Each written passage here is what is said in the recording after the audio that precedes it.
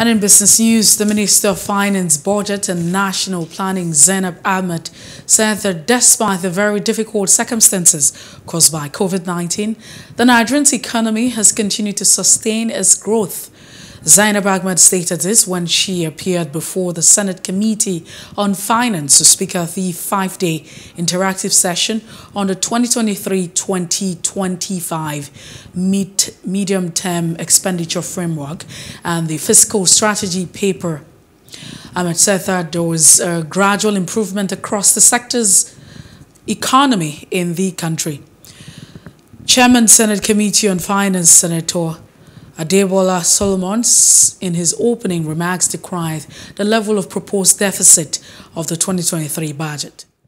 The Nigerian economy has continued to sustain its growth since the last recession in Q3 of 2020.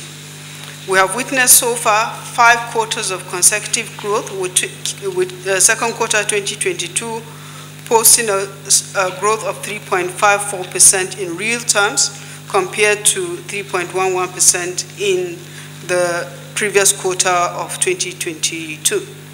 Of this 8.46 trillion, 1.99 trillion or 23% is projected to come from oil-related sources, while the balance is from the non-oil sources. Again, this is emphasizing that the Nigerian government expenditure is largely funded by non-oil revenues. So for 2023, the oil revenue sources are contributing 23.6% to the government budget. Again, in scenario 2, the federal government aggregate expenditure is projected to be 19.76 trillion, and this is inclusive of expenditures of 64 government-owned enterprises that we have been aggregating and bringing into the national budget.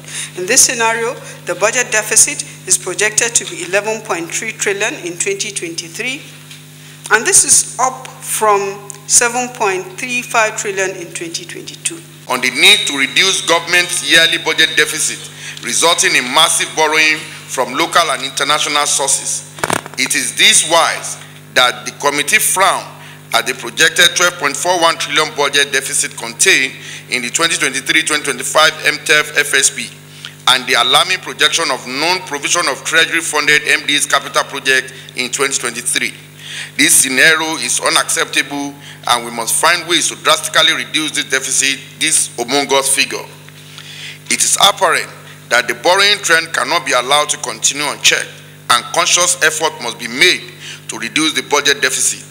Achieving these goals require us to look inward towards increasing the revenue generation, blocking of leakages, and restraint on what are generally frivolous expenditure by MDAs, particularly the government-owned enterprises.